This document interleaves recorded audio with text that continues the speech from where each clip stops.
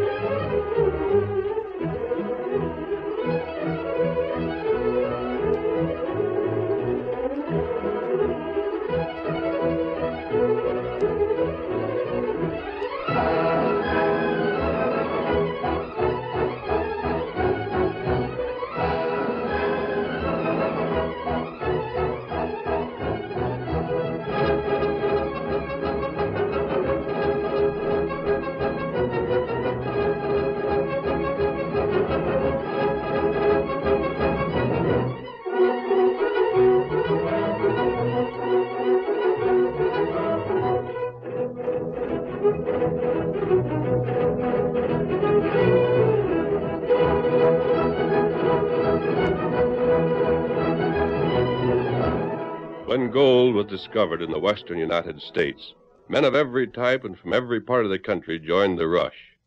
Most of them were honest, industrious, and law-abiding, but inevitably criminals were attracted by the promise of easy wealth, and it was not until the masked rider of the plains started his great fight for justice that the gold country became safe for honest men and women. Return with us now to those thrilling days of yesteryear. From out of the past come the thundering hoofbeats of the great horse Silver.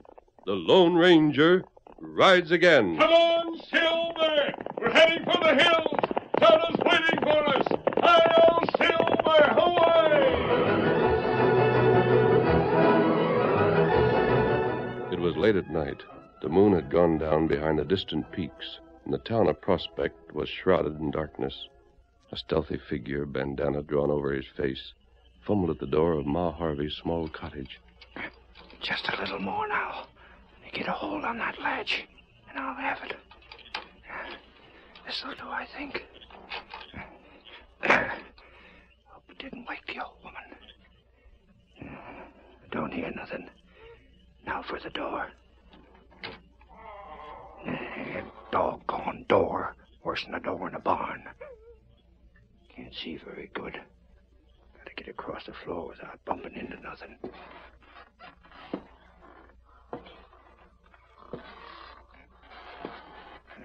She's sleeping. The dust should be in that dresser over there. If she wakes up. Was the top drawer she put it in. Yeah, doggone it.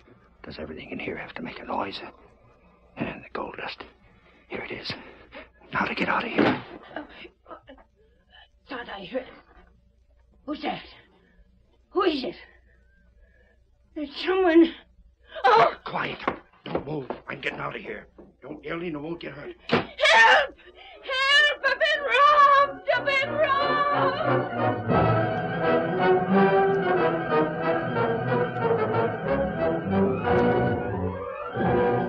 The following morning, Bart Salem's general store was visited by a cheerful young stranger.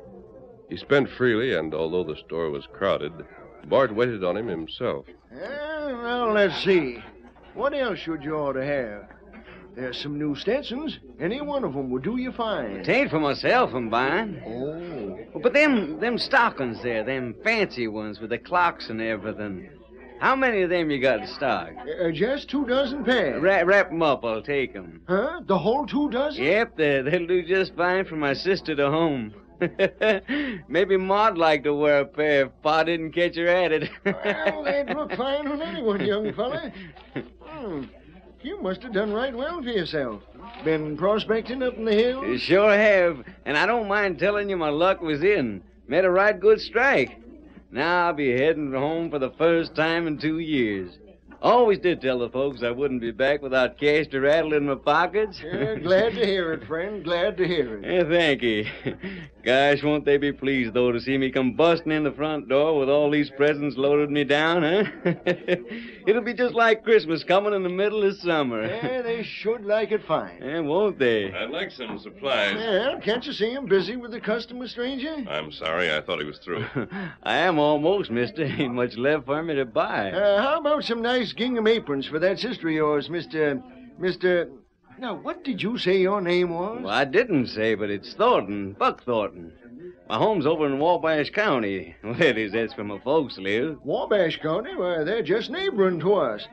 Now, what was it I heard about your county just recent? Did it have anything to do with Whitey Conklin? That's it, Whitey Conklin, the thieving crook. He comes from Wabash County, don't he? Oh, you can't judge us all by the likes of him. Oh, now, I didn't mean nothing like that. The sheriff hasn't any idea where Whitey is, has he? Don't know as he has, but he'd sure like to. Ever hear about our sheriff, Sheriff Pearson, and the sheriff from Wabash County, Sheriff Stevens? Some kind of a feud between them, isn't there? Yeah, feud? Stranger, that's putting it mild. Both of them are two of the finest lawmen in the state, and each one of them's doing his best to get something on crooks from each other's county. They figured it'd make their own county look better. Doggone idiots. I think both of them would like to get their hands on Whitey. Ain't no doubt of that. Well, I can't think of nothing else I need to buy. How much to owe you? I've been adding it up while we was going along. The stockings, fancy chocolates, that canned stuff, the bolt of cloth. Well, them with the other things comes to $63 all told. Can I pay you in dust? Sure thing. Hand me that poke, and I'll weigh it out on these scales right here. Sure. You carry a lot of dust with you. Mm-hmm. There's plenty more where that came from. And I got at least $2,000 worth in this poke. I judged it was about that. Gosh, Buck, you better be careful carrying so much. Let a fella like Whitey know about it, and he'd try to get it off, and you sure as shooting. Oh, I ain't afraid. Here's your poke. We're all square. Oh, that's fine. What did you say your name was again? I know a number of people in Wabash County. Well, it's Jim Thornton for real, but I always answers to the name of Buck. I see. Don't know that I heard your handle. Did I? Can you wait on me now, storekeeper? Buck just asked you your handle. I'll need some flour and bacon. Mort, you seen any strangers around here? What's the matter with you, Sheriff? What's wrong? It's Ma Harvey. Some ornery sneaking critter went to her place last night and stole all the dust that she had saved and cleared out. I'm rounding up every stranger I can find. Leaping leapfrogs. Ma Harvey robbed. Have you any clue, Sheriff? Huh? Say, you're a stranger here, ain't you? Hey, who are you? Me? Yeah, I said you. Come on, speak up. What's your handle? Where'd you come from? What are you doing here? Well, Hold on now. Watch him, you fellas. I'm going to have a look at this handbill, and I don't want him to get away. Oh, but Shut up! I'll do the talking here. Let me see. Weight about 180. Yep, that'd be your weight, all right. Light tow-colored hair. Just like yours. Solid build, blue eyes, clean-shaven. By thunder, that fits you to a T. What wanted notice is that? This here's a description of Whitey Conklin, and this fella here is him. Me? Well, you're crazy. I ain't Whitey Conklin. My name's Jim Thornton. Don't doubt it. Whitey's got a passel of names. What's all this stuff? Was you buying it? What if I was? Got cash to spend, huh? Where was you last night? Riding down from the hills? A likely yarn. Now, I suppose you're going to say you was all alone, and I'll have to take your word for it. I was alone, but that don't mean I'm lying. Sheriff, are you sure this is Whitey? Can't be no doubt of it. Why, the crook. Coming in here and giving me that yarn about buying stuff for his sister. You fellas got me wrong. I ain't... Where you from? Wabash County, but... Wabash County? That clinches it. Another one of them crooks that Sheriff Stevens let run loose from there. Well, you crooks can't come to my county and get away with thieving. Come on with me. We're going to Ma Harvey's house right now, and she can have a look at you.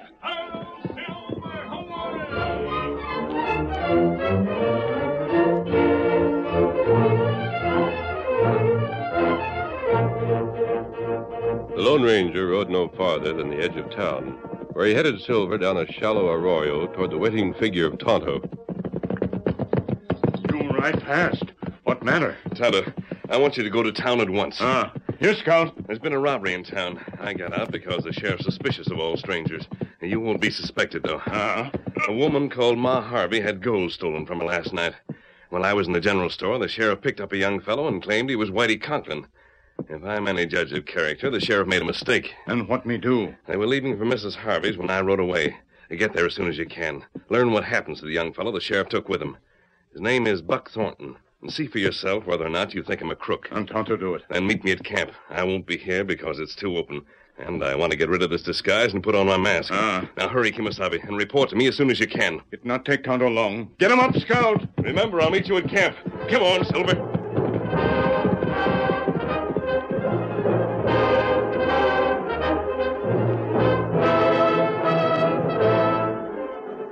Sheriff Pearson marched Jim into Ma Harvey's tiny living room. A crowd of townspeople followed them, and... Oh, how are you feeling now? Oh, tolerable, just tolerable, Sheriff. I was doggone near scared to death. Reckon it would have been, too, if I weren't such a tough old buzzard. Now, I'm going to ask you something, Ma, and I want you to be real careful the way you answer it. Oh, land sakes, what is it, Sheriff? Take a good squint at this here tow-headed feller. Ever seen him before? Oh. Can't say as I did. Can't say as I didn't. Ma'am, I never... Doggone, keep your trap shut. Why'd you ask me? 'Cause he's the feller I'm putting under arrest for breaking in here last night and stealing from you. My, Sheriff, you do get results fast. That's my aim. It weren't me. You can't keep me from denying what ain't so. You can't just jail me without giving me a chance to defend myself. You can do that in court. Ma, I do wish you could identify him. It sure'd help a lot. Well, he's the same size, more or less, from what I can see.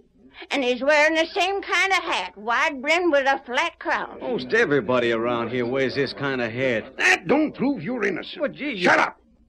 Ma, how much gold was it you said was stolen? All of $2,000 worth. And you kept it in a leather poke? Oh, no. 'Twas always in an old salt bag I had. There, you see? If you don't shut up, I'll gag you. Here, Ma, take a look at this poke. That about the amount of dust you had?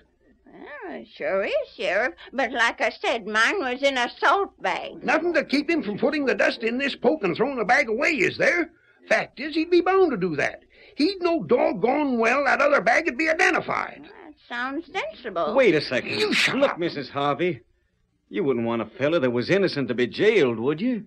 Why, of course not, young feller. And he won't be. The fella that was here last night, didn't he say nothing? Didn't he speak so's you could hear him? Yep. Well, then you ought to know his voice weren't the same as mine. I wouldn't be able to say about that. You wouldn't? No. You see, he just spoke in a kind of real hoarse whisper. 'Twan't his natural way of talking at all, you could tell that. So whether your voice is the same as his or not, I'd never be able to say. Oh, golly. And his face was covered with a bandana, so I wouldn't know about that either. That proves it. This feller's got a bandana. And so have you, Sheriff, and so is nearly any other fella you can name. It's a frame-up. You crook. Ain't nobody ever accused me of framing him since I held office. Well, then get in touch with my folks. They'll tell you who I am. Of course they would. And how would that go to prove that you wasn't also Whitey Conklin? You're going to jail. Well, there ain't no use arguing with you. Sure ain't. Here, Ma. What? Oh, the poke. It's your dust, no question about it.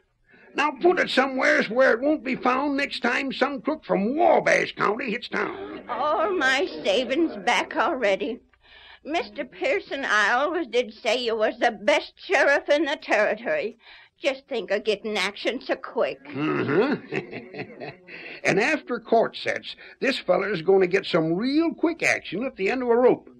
Now get moving, Whitey. We're heading for the jailhouse. Don't call me Whitey. Whitey, Jim, Buck, it's all one the same. Get moving. I'm going. One side, folks, one side. Make room for the law and a crook. That means you too, Injun. What are you cluttering up the place for? Now, Tonto go now. All right, Whitey, that's the way to the jailhouse, you varmint. I'll slip right Get him up, Scout. Get him up.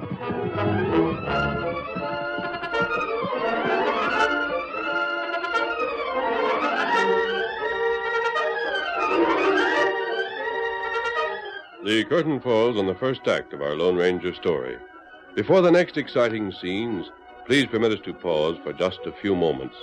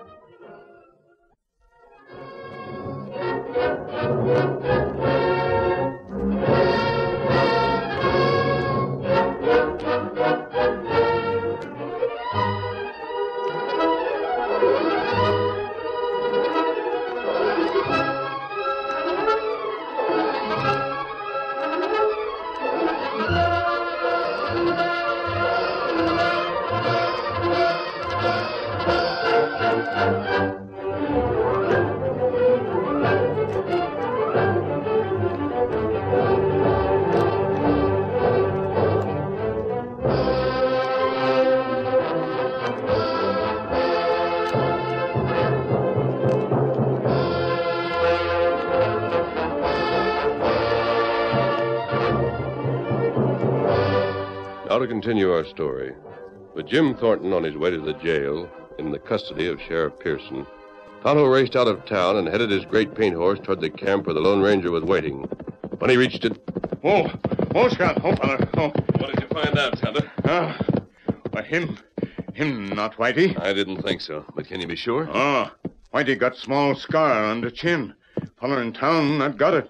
That's strange. Why didn't the sheriff notice that? The sheriff not know about scar.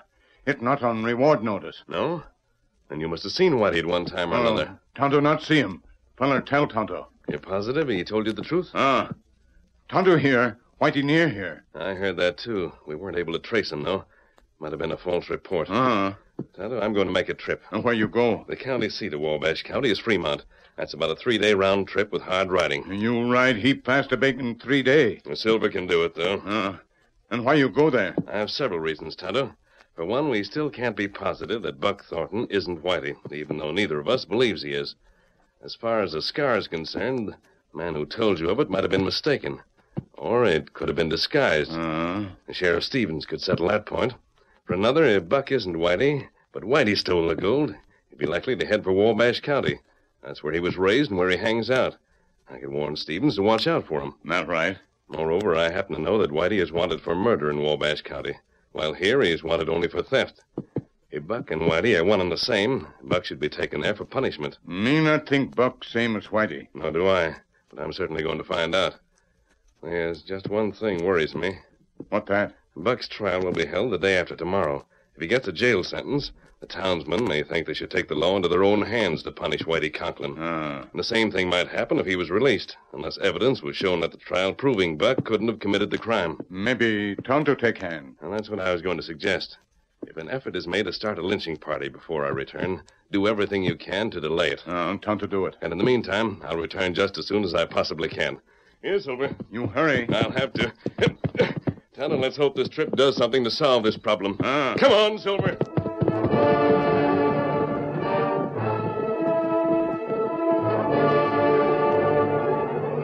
Jim Thornton's trial was held 2 days later.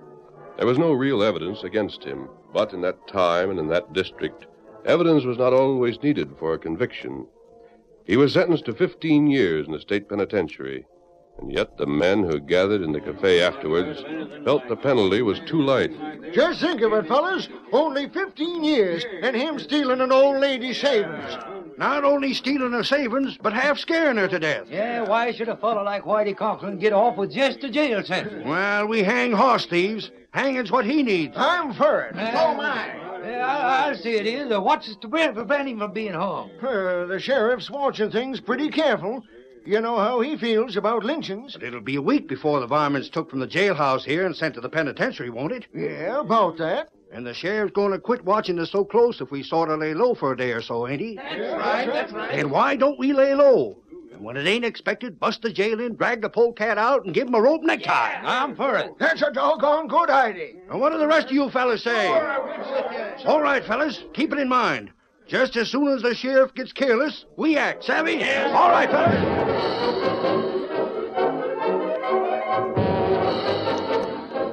That night and the following day, an undercurrent of lynch talk ran through the town. It rapidly gained popular support, though the sheriff had no idea of what was being planned. Meanwhile, the Lone Ranger had ridden to Fremont and back.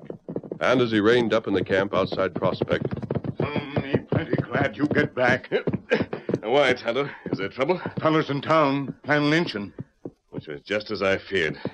You stop 'em? Tonto, we'll do nothing until they break Buck loose from the jail. Then we'll go into action. And, Tonto, I've got news for you. Great news.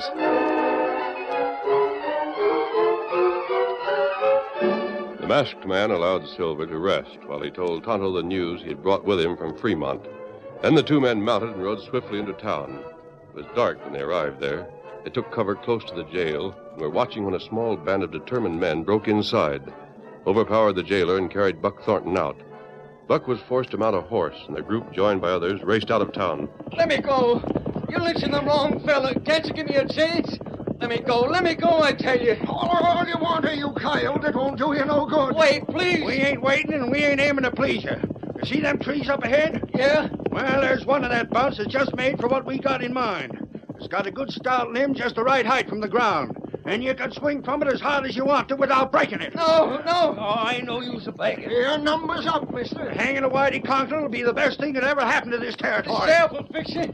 He'll teach you a lesson for this. Maybe, but it'll be too late to do you any good. There's the tree, boys. Make him pull up right under it. Here we are. Steady, boy. Please.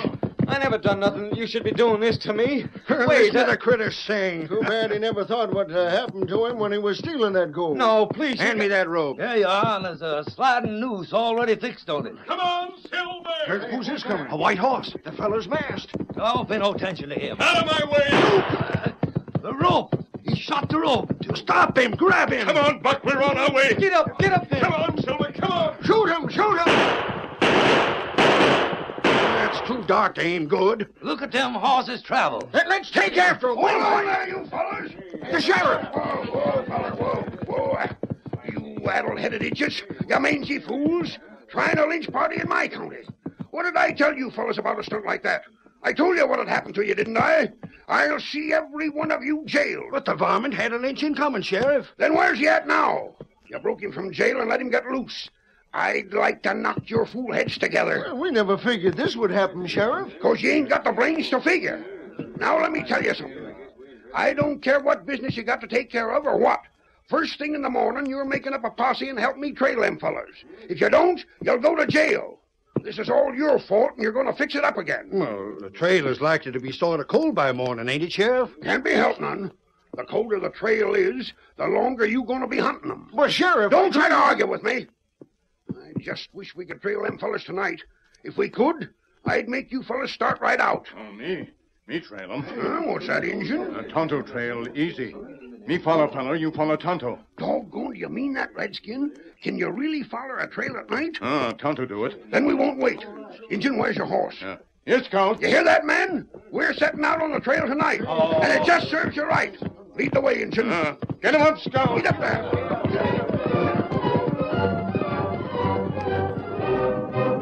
The angry sheriff gave his posse no rest, and all that night followed Tonto.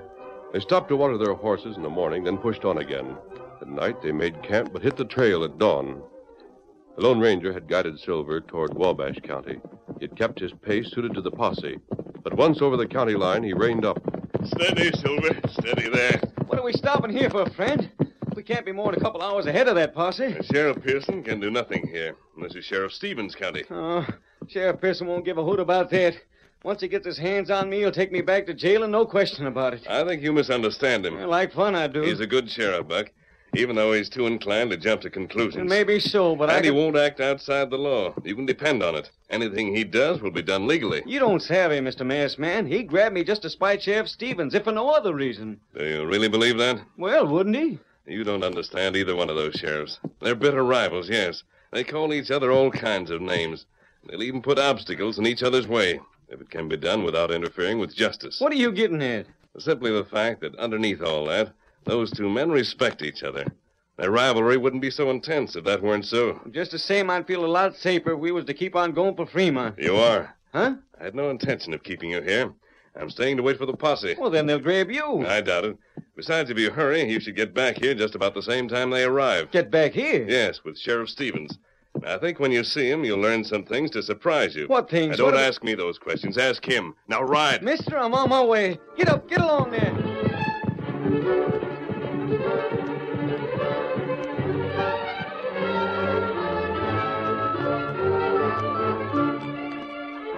The posse saw the masked man waiting for them in the distance and spurred their mounts forward. Their guns were drawn as they surrounded him. Hello, Tonto. Me bring him. Put up your hands, stranger. You're caught. You can't get away. If he makes a move, we'll plug him, Sheriff. If I'd wanted to get away, I wouldn't have waited here for you. Don't try no smooth talk. And besides, Sheriff, you're out of your jurisdiction. Huh? Out of You my... left your county and entered Wabash County Back at that creek you just forded. What's that got to do with it? You have no authority to make an arrest in this county. He sure got his nerve. Show him, Sheriff. In a way, he's got the right of it, fellers. Sheriff, do you mean to say you're going to let him run a ranny on you when we're a dozen to his one? Wait. Look over there. What? 2 horsemen. Leaping catfish. One of them's that maverick Sheriff Stevens. Yes, and the other's Buck Thornton. Well, doggone if it ain't. Hurry, Buck. We're coming. I don't savvy this. You will. Oh, boy, whoa there, whoa there. Whoa, Stevens, boy. you old faker. I want Whitey Conklin there. He's my prisoner. I came all the way here to get him. Yes, the masked man said he'd bring you. He what? Sheriff Pearson, Stevens here will tell you this isn't Whitey. It is, too. Well, then if it is, you old fossil, I've made an awful bad mistake. It wouldn't be the first one, you big bluff. Because I've already hung Whitey. No, In then... case he doubts it, Stevens, show him what we found on Whitey. Oh, sure, you old goat. Take a look at this. A salt sack. Just like the one Ma Harvey said she had. And there's dust in it. Exactly $2,000 worth of dust. This is getting too thick for me. Sheriff Pearson, I had an idea you'd caught the wrong man. So I headed for Fremont to check up with Stevens here. Yeah? Whitey had robbed Mrs. Harvey, and he was making tracks for Wabash County. I found the trail of a man evidently in a big hurry. Caught up to him and discovered it was Whitey. I turned Whitey over to Sheriff Stevens. Yes, and he got real justice here, not the make-believe kind you have in your county, Pearson. I'll overlook that for a second, Stevens, seeing as how maybe you got a little to go on. But, Masked Man, what I want to know is, why, if you knew so much, you didn't just tell me, instead of running away with Jim or Buck or whatever his name is? Would you have taken the word of a masked man? Maybe not. But I'd have believed Stevens if you'd have brought him back with you. There wasn't time to wait for that. If I'd waited, Buck would have been lynched. And Stevens had no horse that could have traveled as fast as Silver. So what the masked man did, Pearson, was act on that fool stubbornness of yours and bring you trailing here right after him. Gosh, I ought to be mad. But somehow I ain't. Buck tells me you took his gold and gave it to Mrs. Harvey. Only because I thought it belonged to her. Well, then if this gold is given to Buck, everybody will be square. Suits me. But one thing more, Masked Man. Come on, Silver. Now look at that. Heading away without waiting to be thanked or nothing. Why, that's just the same as they say the Lone Ranger does. Hail, Silver! Away!